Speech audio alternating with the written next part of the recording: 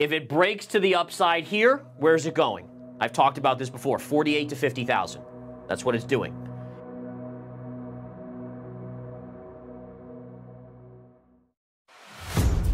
Hello everyone, today Gareth Soloway discusses the latest job data reports and its impact on the future Fed's interest rates, and also reviews and analyzes the stock market, crypto and Bitcoin market, as well as big tech stocks. Subscribe now, hit that bell icon, and embark on an enriching journey toward financial success. Let's unlock the potential of these markets together and pave the way for a brighter financial future. Welcome aboard.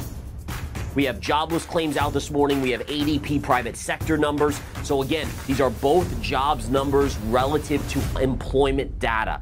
The ADP came out stronger than expected. That's private sector jobs increased, more jobs added than the market anticipated. All right, what does that mean? Well, it again puts the market in a position where we know the markets are expecting 6 to 7 rate cuts. Lunacy in my opinion, but 6 to 7 rate cuts this year. The Fed has said 3. This jobs number is a strong number. It again puts that in jeopardy. We also got jobless claims. Jobless claims coming in lower than expected, meaning less people filing for unemployment. That also tells us that data is strong, that the jobs market is strong. Walk over here with me, guys. All right, so let's analyze what we have going on. So both data points today came in better than expected in terms of strength. Okay, jobless claims better, less people filing for unemployment. ADP private sector added more jobs. That tells us the Fed is less likely to cut the 6 to 7 times the market's pricing in, and we'll see if they even do the 3 times that they have been choreographing to this market. What do we think the market does when the Fed is less likely to cut rates? It sells off. Initially this morning, we were higher on the markets across the board. If you looked at the futures around 7 in the morning or so, they were all higher across the board. Once we got this data, we now see the NASDAQ 100, the QQQ, is down about $1.60. Not a huge drop yet, but following multiple down days in a row, this would now today, if we end down today, this would be our 5th day in a row to the downside. We can see again the technical level right up here. We've fallen down here. We're going to keep a very close eye on where this market goes. I still have it projected out. If we're looking at a target where the market needs to stabilize, needs to hold, this is your level right in here. So again, notice all this movement up, and this is how you follow and find technical levels. You look at the bigger moves, and then where does it flatline? This is consolidation. This is where buyers and sellers are equaling out. That's why price goes sideways. Then we had the breakout.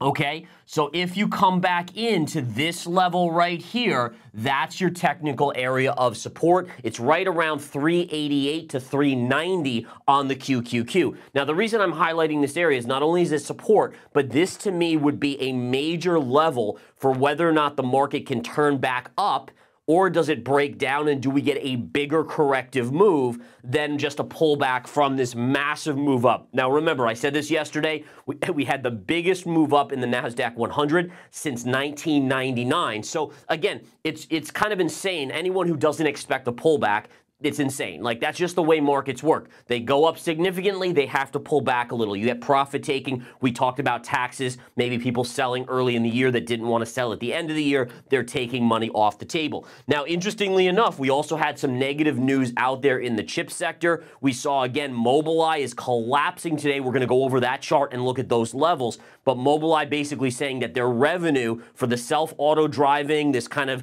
new technology is going to be 50% down from what expectations were. Now remember, Mobileye used to be owned by Intel.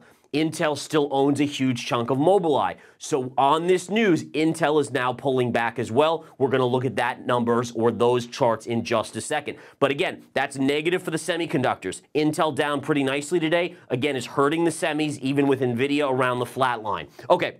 So let's go on. Now the spiders, remember spiders don't really have a lot, the S&P. And when I say spiders, guys, everyone knows, or I hope you do, when I say SPY or spiders, that's the S&P tracking ETF. That's the one I trade off of, right? So it is down about 60 cents today, 60 to 70 cents. It's not a huge move by any stretch, but nonetheless, it is down on the day again. Same kind of deal. This would be, again, the 5th down day in a row. Same technical know-how on this, all right? Let's flip over to the spiders real quick here on the chart. Let me bring that up. So same thing, right? So we have the down move here. Where are we looking for in terms of technical levels of support? You still have a level all the way down here, which again is around 458.5, 459, but that would be your big level of technical support. Again, notice the sideways chop on the spiders, all right? So if we continue down, these are the levels that you need to look at. And the reason, again, just like I said with the Qs, the reason this level is important is because it is a pivot point. It is a point that if we hold it, we could go back up and make new all-time highs. If we break below it, now you're in trouble. Now it's looking more and more like an M top, a double top, or a Bitcoin 2021 type top. Remember that type of top. You had the up move, the down move, the up move that went a little higher, and then the bigger reversal to the downside. So that's really why this level, and on the Qs, that level is so important to focus on if and when we come back into it to see if it holds. This jobs data is showing us just that. It's showing us that chances are the Fed's not going to cut. Remember, the Fed funds rate right now is at 5.5% basically, right? So again, you're at 5.5%, but the 10 years now right around 4%. So what that's telling us, there's a 1.5% difference, or 150 basis point difference between here and here, right? Between 4% down here. All right, now what that tells us is, again, is that as we get economic news like today that's stronger, it tells us that the market has to readjust from expecting so many rate cuts to somewhere back in the middle, where, again, is probably much more in line with what the Fed will probably do in 2024. So the Fed's saying 3. If we go back to 4.5%, we're basically at 4 cuts, right? If you're 25 basis points each one, that would be a 1% cut. From 5.5 to 4.5, boom, there you go. There you have your 4 cuts in the Fed funds rate, or essentially that. Bitcoin had that big flush yesterday here. The key on Bitcoin, I simplified the chart. I love being simple. Simple is so awesome. So look at this. This is all I have on my chart. All I have. It's a channel, 2 parallel lines on the daily chart connecting your lows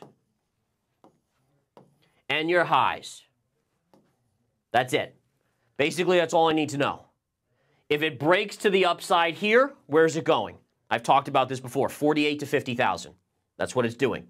If it breaks to the low, where are you going?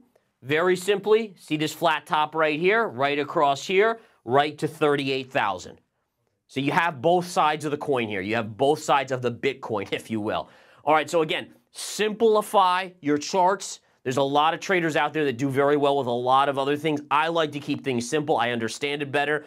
Get too complex and I get lost in it, and I start to see indicators that are telling me this, but then another indicator that's telling me this, and I'm like, oh my God, I have everything telling me different things. What do I do? Keep it simple. Bitcoin at this point is safe. Now, when I say safe, it doesn't mean it's not going to make a crazy move tomorrow or today. It means as long as it's in this range, it's kind of dead money in a way, meaning it's just chopping.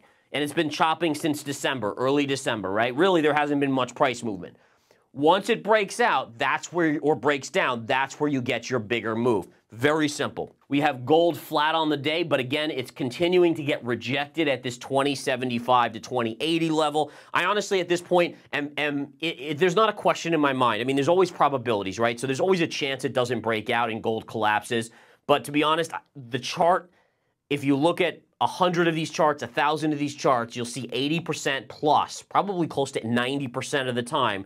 Once you establish yourself above with a daily closing candle above the line, above this point, that's when the upside should kick in. And I continue to be very, very bullish on gold. Again, the inverse head and shoulder. And I think I've shown this to you guys before, but this is a very powerful thing to look at. Let me do this right now. If we zoom out, let's go to our weekly chart, right?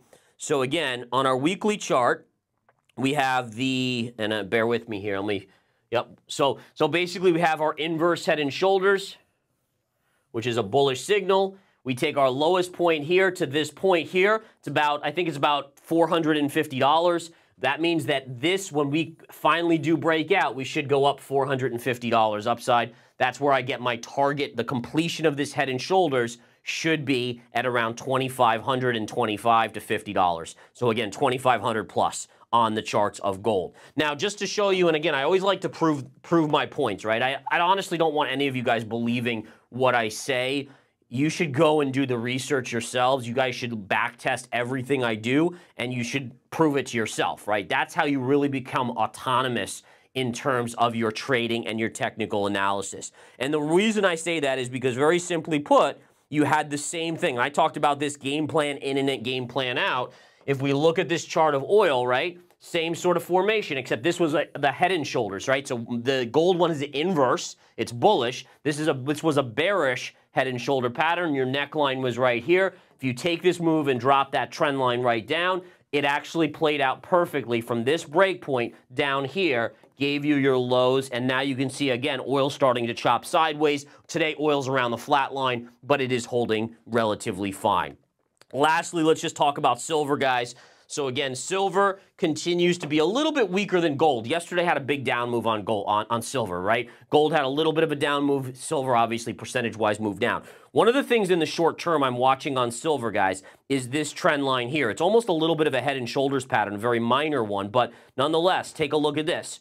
So let's watch and see. We have a trend line right here, right? This pivot point, and again, this isn't the perfect ideal head and shoulders because it's not at the highs of the chart, but it is relatively close.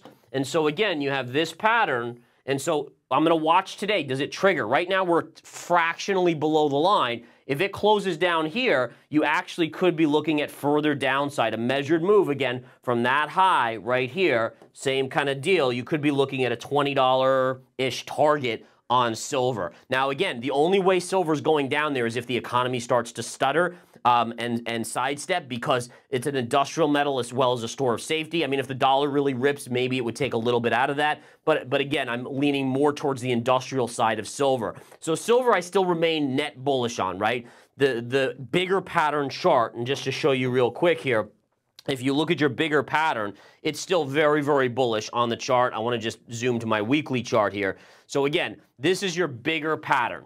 Your bigger pattern, and this is where you get your bigger time frames, right? Your bigger pattern is this bullish pattern. This is a bull flag, there's no doubt about it. But in the short term, right over here, a little bit, this is that head and shoulders pattern. There's your $20 level. Even if we went down there, the bigger bullish pattern still is intact. So this, again, is where time frames really do matter, where you can get a short-term projection versus a longer-term projection. Longer term, you're going to go to your weekly and your monthly charts and analyze the chart accordingly. Shorter term is daily chart. That gives you 1 to 2 weeks out generally, versus the weekly, monthly gives you 6 months, a year, multiple years out. Thank you for watching the interview highlights of Gareth Soloway. If you enjoy this highlight video, please kindly subscribe and help share this video for us to share more of this valuable content. Thank you.